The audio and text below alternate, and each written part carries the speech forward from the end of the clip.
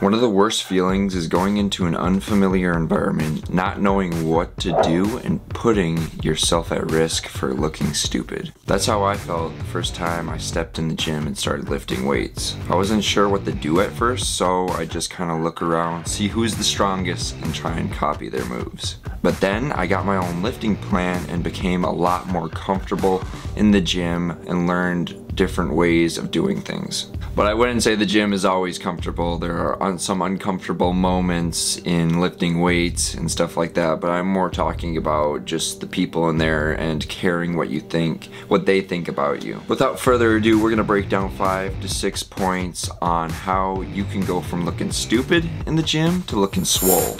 Shifting your mindset. By this, I mean I want you to stop caring as much what other people think about you and going to the gym, and also the exercises you're doing there. You might be doing some weird exercises, like I've got a few looks when I'm doing some neck training.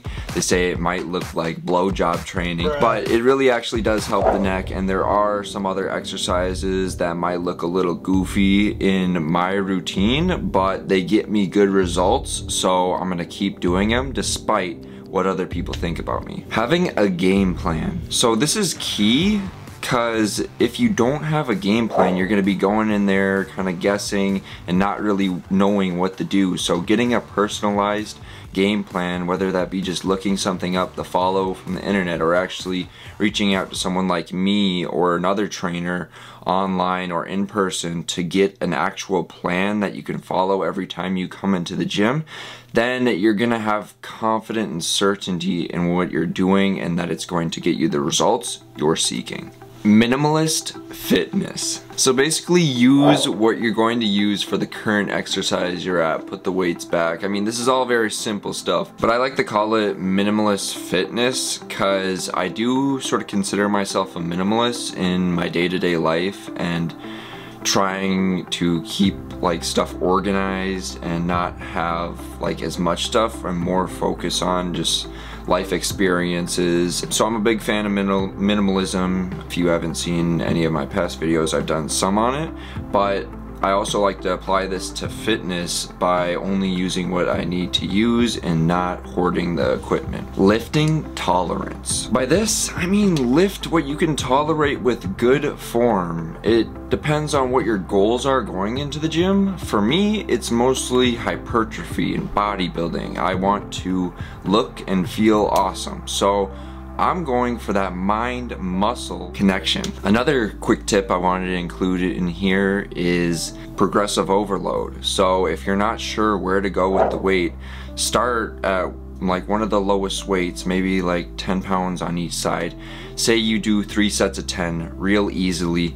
Next week or the next time you hit that body part or exercise, try and up the weight 5 to 10 pounds. Do 3 sets of 10. If you can do that, then continue to up the weight like by 5 to 10 pounds until you get to a point where you say one time you do 3 sets of 10, but you can, on the last one, you can only get to maybe 7. So the next week you maybe drop it down or keep it the same and try and get up to like continue the progress.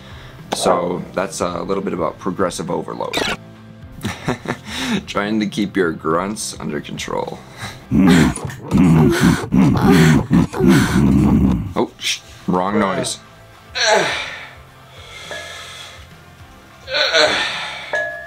Gym clothes. So I just like to wear mostly Under Armour for the most part, but you can go with Gymshark or any other kind of clothes. I wouldn't like buy them all the time. Like I did say, I'm like a minimalist, so I haven't really bought too much clothes in a while. I wear similar stuff. Maybe I'll upgrade in the future, but getting some gym clothes will kind of help you feel a bit more normal in that environment. So yeah guys, to summarize the points, they're all about really just getting consistent, staying disciplined, and reaching our maximum potentials. Speaking of reaching our maximum potential, you guys should check out this video right here next. It will go perfectly with this video. There's a bunch of reasons in there on how you can reach your genetic potential. So if you want to check out that, click right here.